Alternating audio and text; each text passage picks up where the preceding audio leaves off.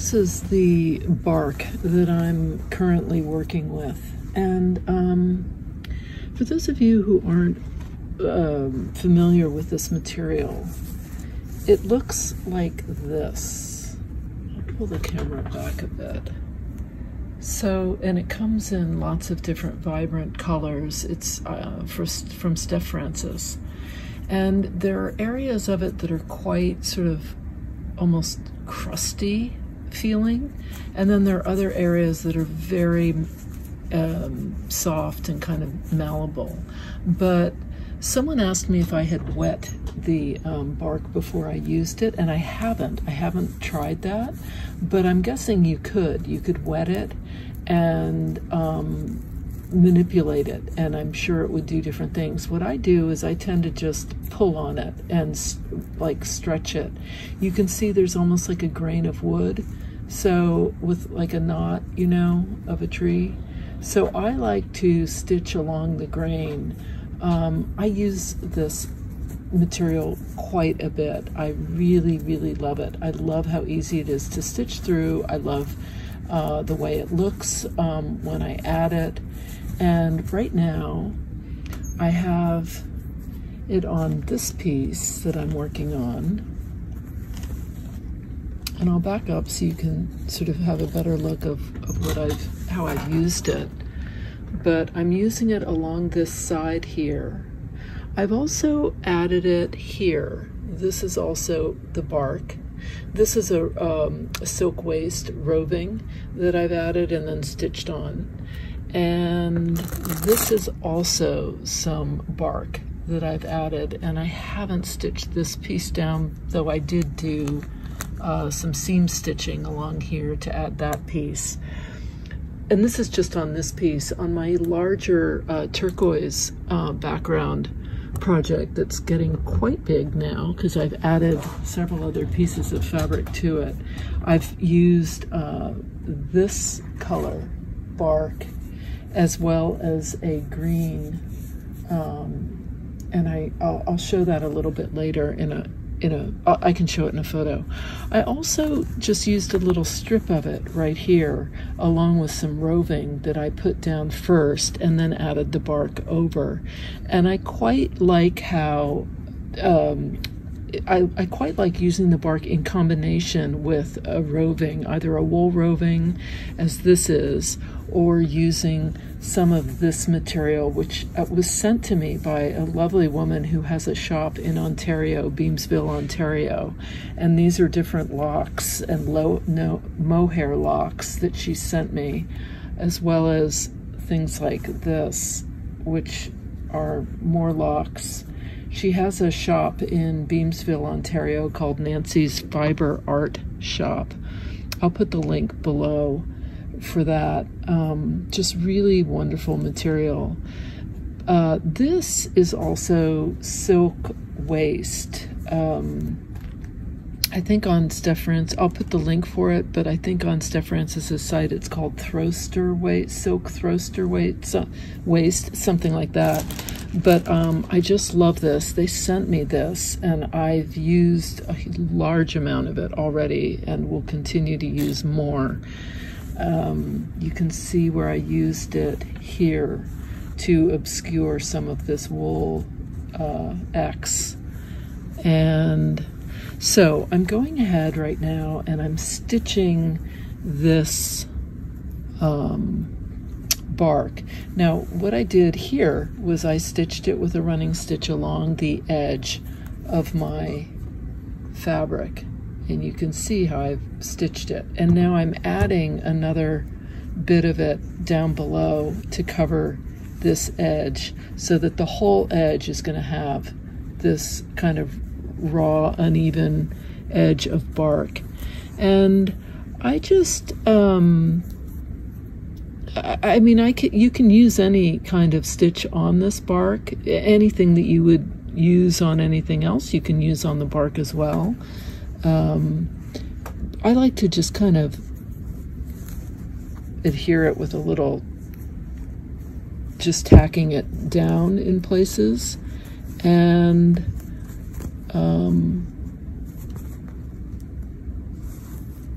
I'm not really thinking too much about it, but I do want it to be adhered, so it's not going to go anywhere. And I'm going right into the edge of the linen. And I'm running out of thread, so I'll need to get more thread in a second.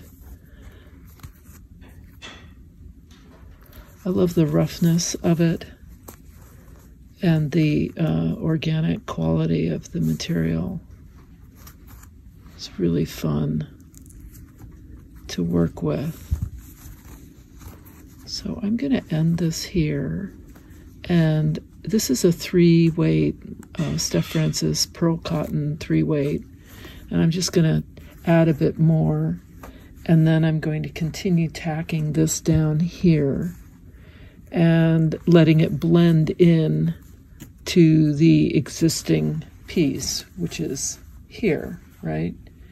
And I'm actually going to stitch into it so that I have a double layer here, and then let this kind of flow on top, and hopefully it'll disappear. You won't even see that there's an edge here. That's the plan. This is another piece that I added on. Again, I'm going to tack it down in a couple places using a thread that's very close to this background color. And this is what I've done below. So I'll have this kind of rough edge, which is kind of cool.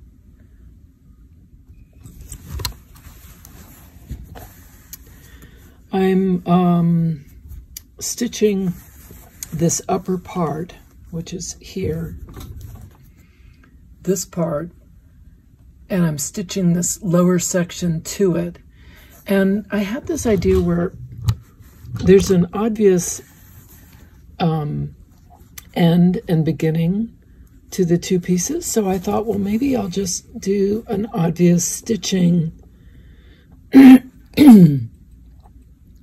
on it, kind of the way some of the African masks are done, with this sort of very obvious stitching that they use to, you know, if there's a crack or something in the mask, they'll do this stitching like with leather, which is kind of cool looking.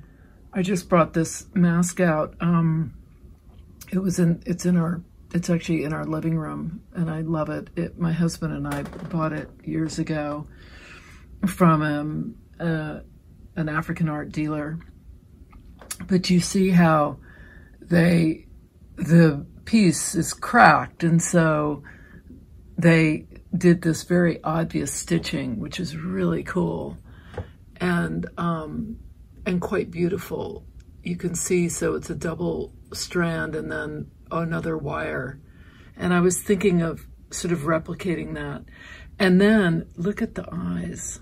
Isn't that amazing? With this, it's this is actually, this material is metal and cut for the eyes. This is one of my favorite. And in his mouth, there's some sort of bone. Well, I'm actually not sure what kind of material it is, but it's pretty cool. And then up here is encrusted with what look like the remnants of feathers and other materials. Look at the inside. It's quite something, the way it's carved. Isn't that beautiful?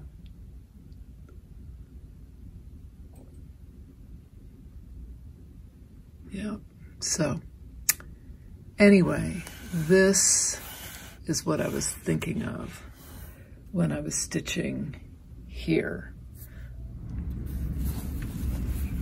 So I can, let's see, I might take this one out actually and stitch the cross here. I think I will. So what I'm thinking is doing a little cross right here. And then coming over here and stitching over here. And then I can do one more sort of this way.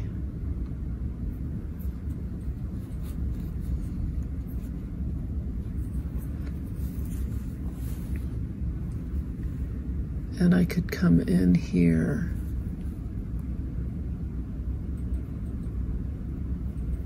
and stitch around a couple of times.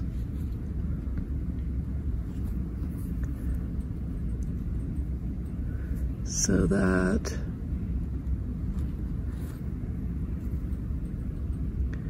I get that kind of twisted thing happening there. And I can pull the thread down inside here, and I can come out over here.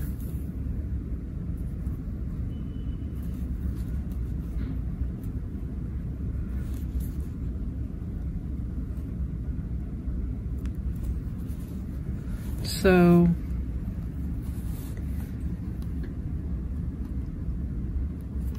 it just takes away from the beginning and the end. It kind of distracts from it a little bit, so that, I mean, you can see that it's ending here, but you're certainly not looking at that. You're looking now at this, which I prefer.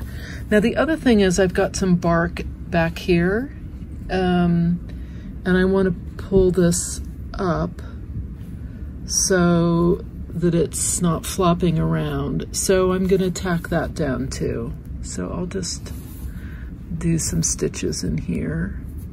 Again, I'm not really worrying about the fact that, you know, the thread doesn't really match. There's no evenness to it. I might even wrap around like this a few times, because why not? And then I can do the same down here, and I can wrap around a few times here.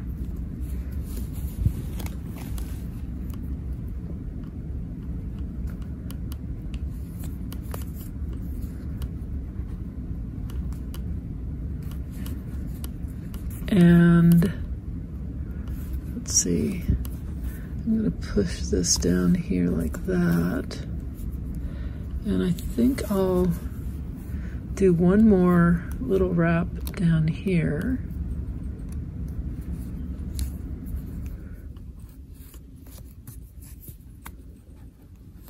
I'll pull away so you can kind of see what's going on.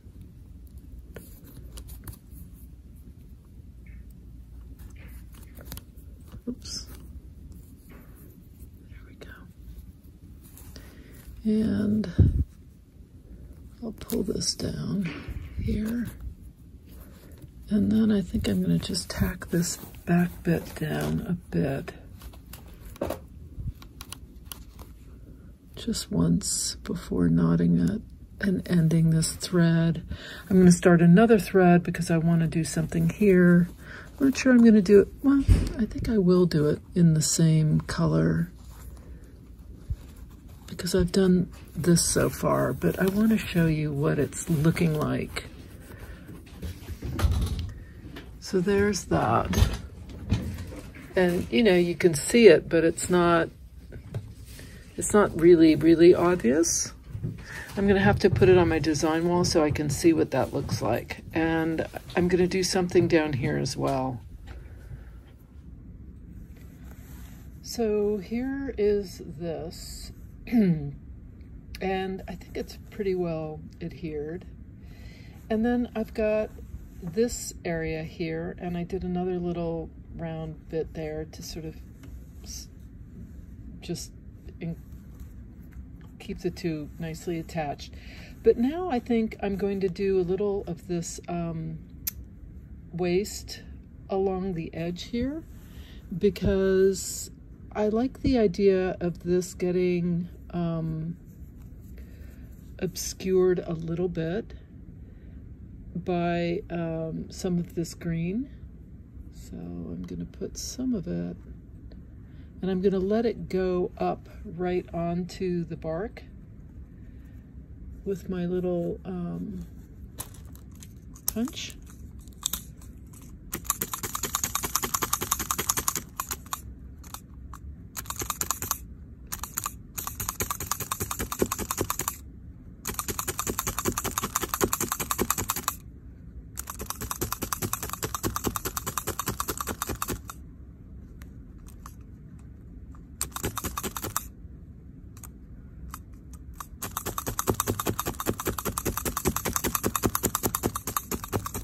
I think then I can come in with this color and do a few more French knots a little bit closer and even onto the bark here so that it all looks, you know, more of a piece and not just kind of stuck on.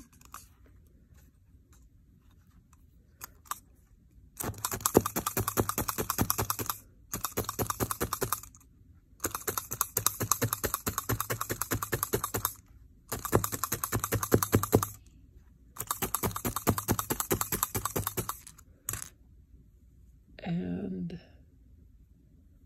I think I can put a little more here.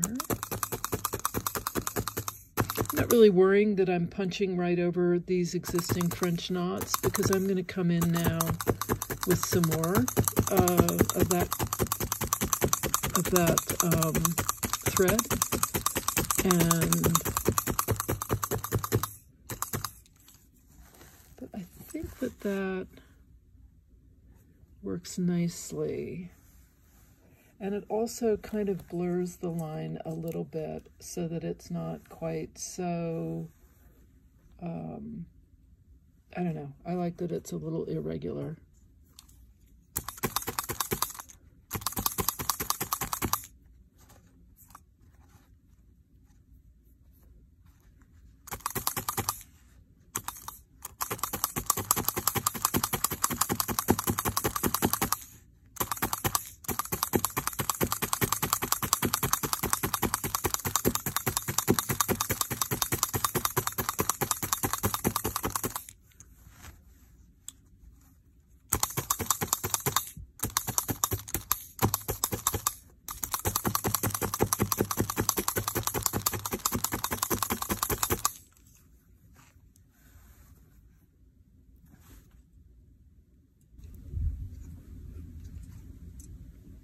I'd actually add a little more here.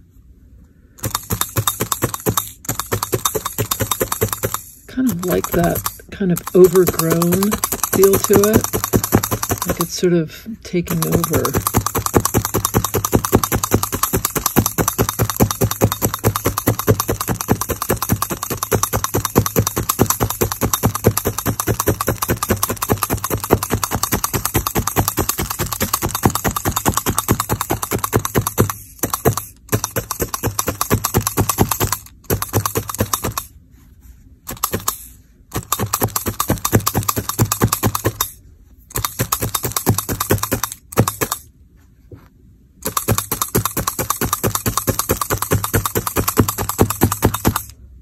Okay, so I like that. I'm going to put this back up on my design wall and see what it looks like. So there it is on my design wall, and you know, I think it looks good. I think this is doing, this is where the this bottom piece joins the new, and then I'm not sure what's happening here, but it could certainly be kind of pulled out. But you know, I don't know. I don't need it to be straight. And you can see that the bottom here is going down. Otherwise, it's pretty good. But, you know, I'm not gonna worry about that.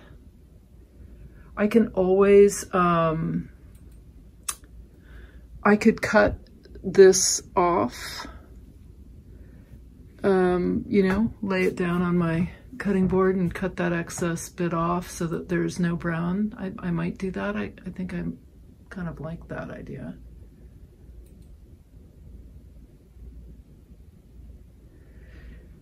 So I don't know how much more stitching I'm going to do. I think I'm going to leave it up on the wall here and just kind of let it marinate for a while, and then I'll see if I want to add any more up here, but I'm not sure I do. I'm kind of feeling like I maybe just need to stop now. So that's it. That's, you know, now this is the other piece where I'm using bark, right? And you can see I've added this bit of linen from my friend Pat Polly, and this piece of linen, which is also from Pat. And I've got a seam down here, and I've got a seam running up here, but this seam is pretty much covered by this green bark, which I'm going to go ahead and tack down. And I've got another piece here that I've sort of pinned that I'm going to tack down as well, and I'm going to stitch over it. This piece of bark I've pinned, and I'm going to tack that down, and then I'm probably going to cut this piece here and then sort of along this edge here. I think that's the idea. For now, I'm going to leave it and start working on that bark. But that's another example of using the bark. And obviously this is a big piece of bark, which I just love. And I did this, used this silk variegated Stef Francis thread. But you can see I've got a lot of different stitches. And then over here, I also used bark and did some turkey work and French knots and, did I do drizzles? I think I did some cast on. I can't even see what that is. Anyway, but I did a series of running stitches all along here, along the grain. You can't even see it, to adhere it. So those are some of the ways I've been incorporating bark into my pieces, and I just love this material. I think it's a really, really fun, easy to use, easy to work with material to incorporate and add some interest into your pieces. Thanks so much for watching. I hope this was fun and helpful and interesting, and let's keep stitching together.